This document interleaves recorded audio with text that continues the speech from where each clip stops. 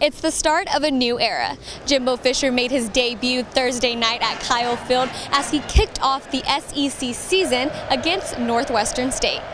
You know, until you're breaking new ground in new places, and you got to go out there and still play and coach and do the things you have to do. So it's always, and I have butterflies no matter how long you're anywhere. I mean, just part of the game. Just kicking off this season right. The Jimbo era. It was a great opportunity, to be the running back in this system. I feel like it was more the mental game, not just physical. Thought Coach Fisher did a really good job of helping us and the quarterbacks understand where to go with the ball on certain plays against certain defenses. Listen, there's toughness, but listen, toughness without intelligence and smart plays is wasted toughness. You know what I mean? And playing hard is one thing, but playing hard and smart's another. And that's how you win. Really understanding why it goes to certain receivers on certain plays was kind of the area that I didn't think I was 100% on last year. But that's really one thing that Coach Fisher tries to focus on every day in meetings, understanding why you do certain things and try not to make the same mistake twice.